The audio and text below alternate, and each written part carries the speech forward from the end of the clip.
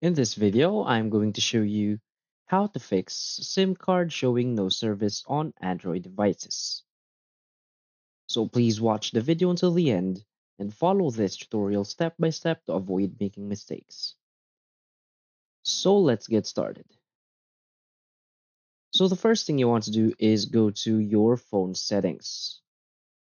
So let's go here.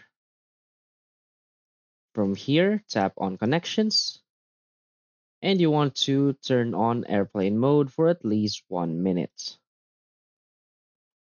So after you've done that, you want to turn it off again. So after a minute, and if it still doesn't work, what you want to do is go to your settings and search for reset network settings. So select reset network settings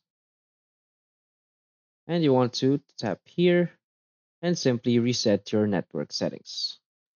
So after doing that and it still doesn't work, what you can do is to reset your SIM card from your phone. So you want to turn off your phone, remove the SIM card, and reset it once again. And if it still doesn't work, your SIM card has the issue and you might want to get a new one. So that's it. So if you find this video helpful, please hit like and subscribe.